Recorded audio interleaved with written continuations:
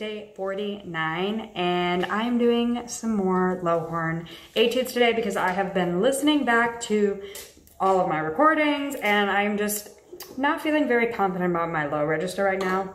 Part of that is because I keep switching horns, and when you play other instruments, you like different characteristics of the other instrument, but you still like characteristics of your own instrument. So for me, playing my Rico Kun, it was a lot easier to actually kind of play low notes, but the Con is a little bit more challenging. It has a great low register and sound concept, but the partials just feel really wide.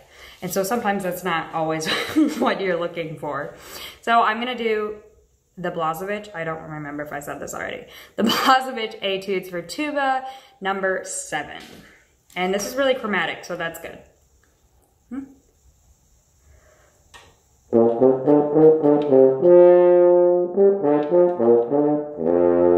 Ooh, I was not ready for that A. That A threw me for a loop. I was like, what note is that? Oh, also, it's really good to be practicing in bass clef because it comes up a lot. And if you can't sight read in bass clef, what are you doing? You need to be able to. All right, here we go.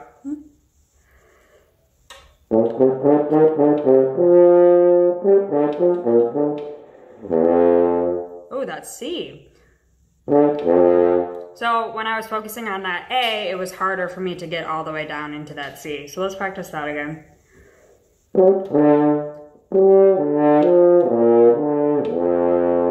Slurred is good. Let's try flutter tonguing. Okay, there was still a little bit of a hesitation there. Part of that was because I was trying to do it fast again in tempo, flutter tongue. So let's try that again.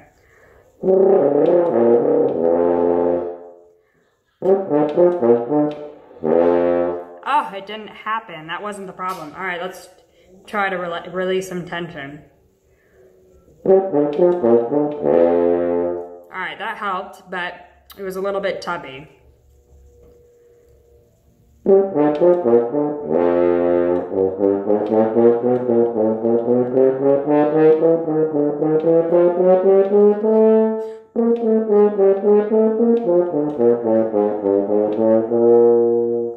Okay, so not super happy with the C, that jump to that C. I find for me, jumping from like a low note to like a really low note, a pedal note, is pretty challenging for my face. If I slur it, it's a lot easier, but having to articulate it, somehow my air stream stops just enough for it to mess it up. So that's something that I need to work on.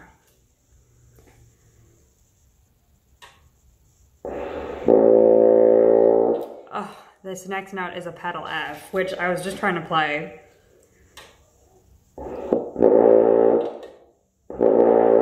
So sometimes actually, we can get this concept that an F is like really, really, really low and that you have to have like this really large oral cavity size. But sometimes I find that if you focus it a little bit more nasally, it comes out a little bit easier. So let's try that again.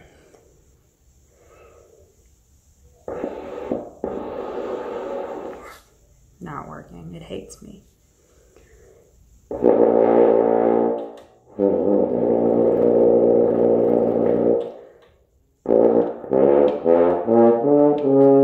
Okay, so I flutter tongued until I could get that note out, and then I was able to articulate it. So let's try that again. So what that's telling me is that my back of my tongue is getting too high, or receding, or just I don't have enough vibration in my lips.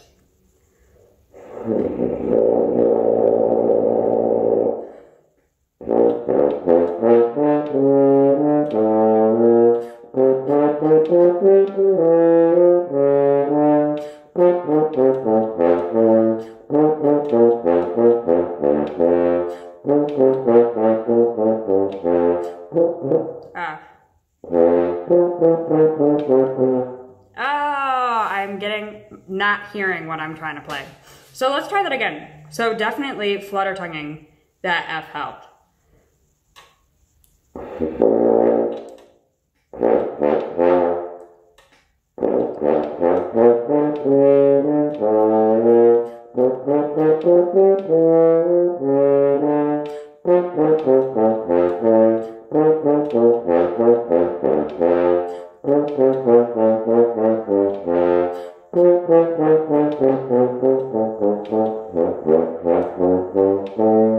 Okay, so the more I ran out of breath, the harder it was to keep my low notes happening. So let's just start at that second part of the chromatic scale.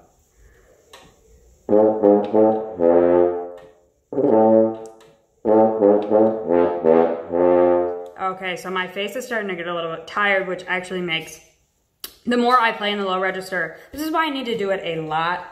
It kind of like loosens my face too much, but it is also still tiring. It doesn't feel tiring, but my quality of sound starts going, which is why I need to practice it more.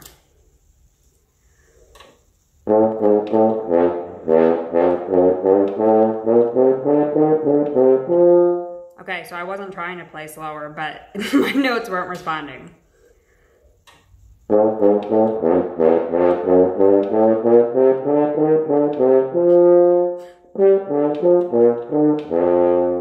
Okay, sorry, I have to move my page here.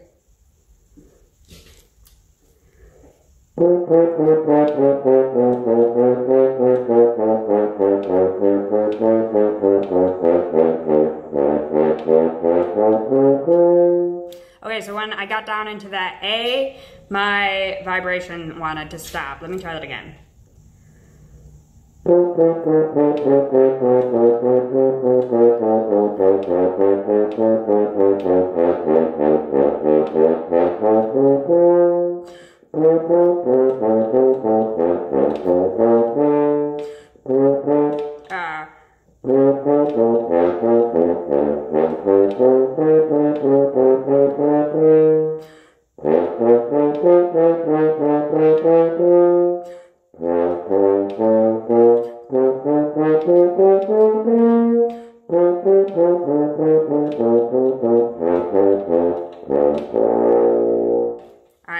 That wasn't so bad, but my brain was like, ooh, what is that low note down there? I knew it was a pedal F. It was the A that I was like just kind of guessing. And part of that is because I am not used to reading the ledger line so low, and I usually just go with like the contour of what the notes are doing, but sometimes it's actually good to know what the notes are. I'm gonna play that one more time.